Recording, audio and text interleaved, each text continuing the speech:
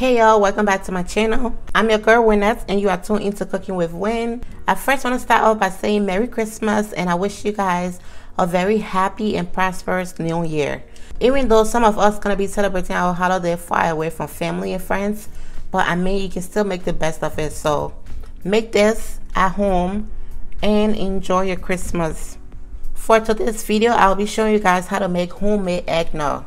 So for my homemade eggnog today, I'll be using 3 cups of milk, 1 whole egg, 4 egg yolks, 1 cup of sugar, a pinch of salt, 1 cup of milk, 1 cup of heavy whipping cream, 1 teaspoon of vanilla extract, 1/3 cup of rum.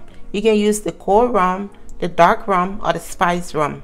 So these are the ingredients I'll be using for my homemade eggnog today. If you want to learn how to make this, stay tuned and keep watching. So the first thing to do is to go ahead and take your 3 cups of milk to the stove. Add your milk to a saucepan or to a pot. Take this to the stove and steam it on medium-low. So you don't want this to boil, you want it to steam. While my milk is on, I'll be whisking my egg, my sugar, and my salt together. So you just want to crack it and add it to the pan, and the rest of it you're just gonna need the egg yolk. So I have 1 egg yolk in here. So to separate your egg white from your egg yolk, you want to crack your egg open and hold this at the end of the other shell and transfer the yolk in the shell like that and let the white fall off. Okay, so you just want to keep going till you have no more egg white left. And as you can see, I don't have any more egg white left. I'll just transfer it here.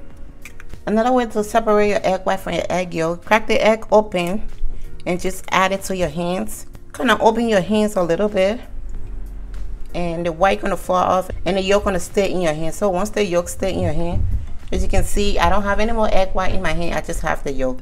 Add it to the pan. So this you're not gonna need. This is what you need. Add your sugar and your pinch of salt. Whisk them together. Make sure there's no lumps or chunks of sugar. And once you're done whisking it, check on your milk to see if it has steam. If your milk is ready, bring your milk over. We're gonna be tempering the egg and the milk together.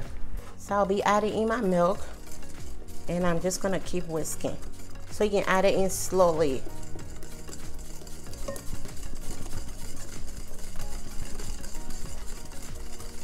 And you're gonna be adding half of the milk and leave the remaining half in the pot. So I added half. I'm gonna put the remaining half back on the stove and I'll be transferring the egg and the milk mixture back into the pot.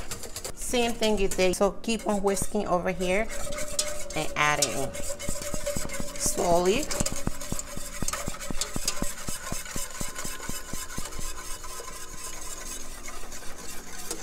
So now that you have your milk and your egg mixture in here, you want to keep whisking till your mixture is thick. So the entire process is all about whisking. You want to continue whisking for 15 to 20 minutes or until your mixture is thick enough to coat the back of a spoon. Make sure it don't boil, because if it does, your egg gonna cook and you don't want that happening. That's why you need to keep your heat on medium. Whole process is all about being patient, because if you try to rush the mixture by turning the heat on high, you're gonna ruin your entire mixture, because the egg gonna cook and you're gonna have scrambled eggs all in your eggnog, and you don't want that. You want it as smooth as possible. You're gonna cool this all in an ice water bath, so make sure you have an ice close by or in your freezer. And while it's whisking, if you have someone with you, they can help you prepare your ice water bath, or you can prepare them once your mixture has thickened if it's just you alone. I'm gonna use a spoon to test it, so I'm just gonna hold this. You see the line? The line stays, so that means it's ready. Turn my stove off and I'll be transferring this to the strainer. So I have my ice water bath here and I'll be setting this pan over it. Now just transfer this into the pan. And you just want to keep whisking so it can cool down. Make sure water don't enter this. I'll be adding in my 1 cup of milk. I'll add in my 1 cup of heavy cream. I'm gonna be adding 1/3 cup of rum. I have my 1/3 cup of rum. I'm gonna just pour it in here. And you need 1 teaspoon of vanilla extract. I'm just gonna eyeball this. So you wanna keep stirring till your mixture cool down. You can add as much rum as you would like. You don't have to add exactly 1/3. If you want your eggnog really strong, you can add more rum. I'll be adding a little more to mine. So you see how smooth it is? No scrambled egg is in mine, and that's how you want it. I'm gonna taste it to see if my rum is enough.